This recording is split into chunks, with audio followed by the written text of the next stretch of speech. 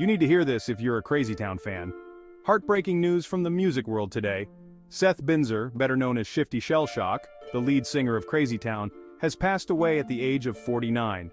According to the Los Angeles County Department of Medical Examiner, he was found at a residence in LA County on Monday. The cause of death is currently unknown. Seth was open about his battles with addiction, often sharing his struggles with the public.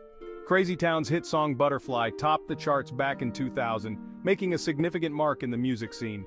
Seth's unique voice and energy will be remembered by fans around the world. Our thoughts go out to his family, friends, and fans during this difficult time. Rest in peace, Shifty Shellshock. Thanks for tuning in. Don't forget to subscribe for more updates on the music world.